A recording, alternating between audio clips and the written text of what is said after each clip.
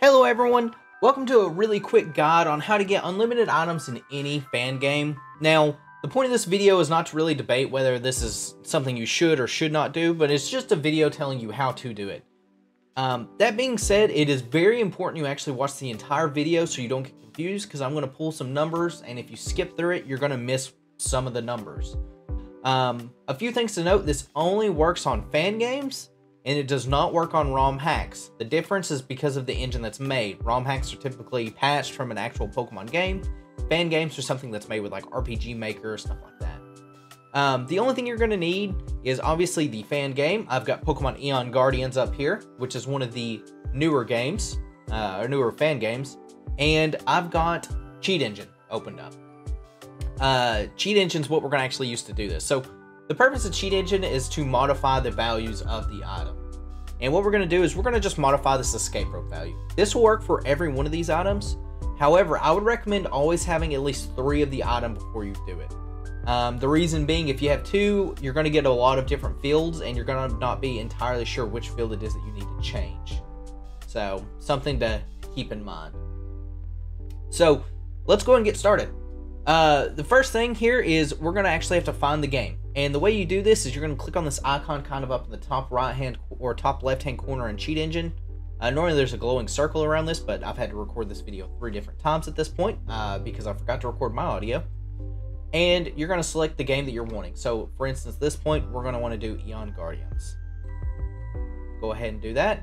And what we're going to do is we're going to look for the value of escape ropes. So the way you get the value, and this is the point where it's very important to pay attention. See how I get this? You're going to get the number, times it by 2, and then add 1. So an escape rope, for instance, has 7. So we're going to go to 14, because that's times 2, and then add 1. So 15. 15 is our value. And we're just going to hit first scan. And you can see up in the top, it's going to say 3,000 or 34,776 items.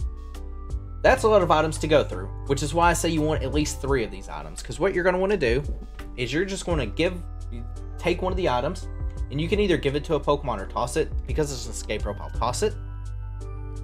So now we've got 6. So what this does is essentially it's going to find the value that was changed that had 15, and now it's moved down to a different number. So 6 times 2, 12, plus 1, 13. And what you're going to do, and this is very important, is you want to hit next scan. So as you see here, there is a lot still on these items. So what we're going to do is we're just going to toss another one here. And you can actually see the one that it is because it just changed yellow. But now we've got 5, so we're going to just change the value to 11. Because 5 times 2 plus 1, next scan. With that being said, you've found the value.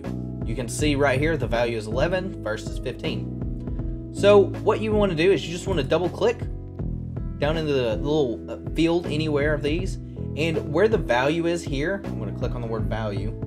You're just going to click on where it says 11, and then you're going to want to double it.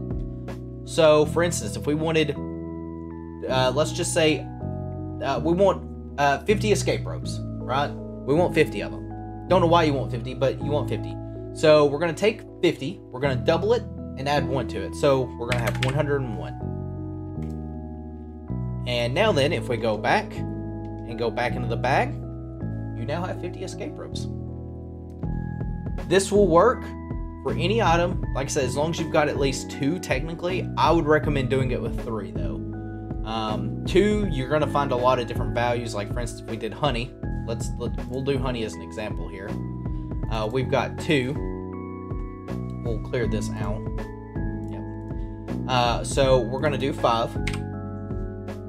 And first scan there. We're going to go ahead and toss 1 here. And you might be able to find it. Like, it's got a lot on this, of course. But yeah. Anyways. We're going to go from 5 to 3. And we're going to do next scan. And you've got one of these 2. So it's going to be one of those 2. The problem is you're not going to know which one it actually is. So it's going to have to be a pick or choose type of deal. So that's why I'm saying it's always good to at least have 3 in there. can be done with 1, or I'm sorry, can be done with 2. I would recommend at least 3. But this will work on any fan game. Hopefully this helps. Like I said, I've been playing Eon Guardians currently, and I don't have time to grind, so this helps out a tremendous amount. You know, and like I said, you can do it for any item. I would recommend if you're going to do it, they'll probably just do like rare candies, but again, that is not for the purpose of this video. Hopefully this helps. If you guys have any comments, or questions, leave them down in the comments below. I'll try to answer them as quickly as I can. Like I said, I tend to do that with these type of how-to videos, and thanks everyone for watching. I'll catch you guys next time. Goodbye.